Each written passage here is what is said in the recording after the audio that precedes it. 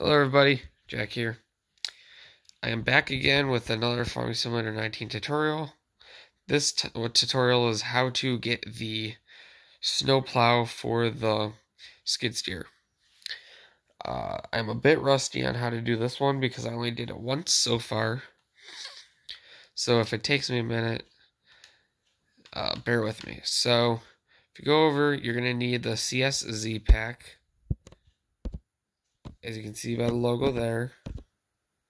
It's going to be the decal that it's going to have on it. The pack, I believe.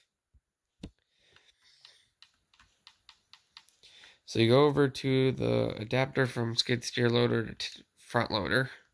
Purchase that one. This one requires 3 different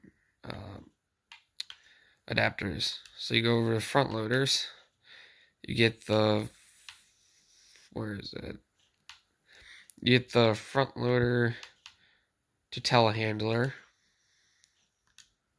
adapter. And then you go over to telehandlers. And you get the telehandler to implement. And I think my friend is helping me line them up, trying to make this video a bit quicker and easier for me. And then you purchase the snow plow. It's a Hauer plow. Can't speak today. Hauer plow. And as you can see, he's moving them right now. So I am going to zoom out and start up the skid steer. It's already started. And connect them. Then the video as follows, just like the wheel loader one, is going to show you how to use these. Or it's going to be a video of using them.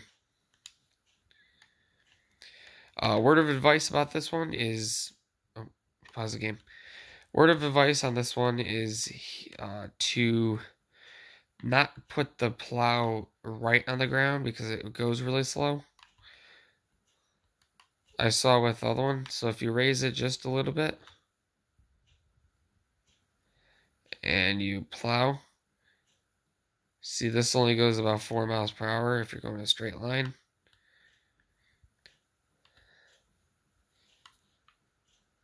So yeah, so since I just showed you that, I'm not going to be showing you how to plow with the wheel loader. But my friend in the back there is, so I won't be showing you how to plow with the skid steer. But yeah, so I hope you guys enjoyed. And if you guys do want to get rid of everything, you just have to decouple all 3 of the, or all 4 of the attachments. And then you can put another bucket on there, so.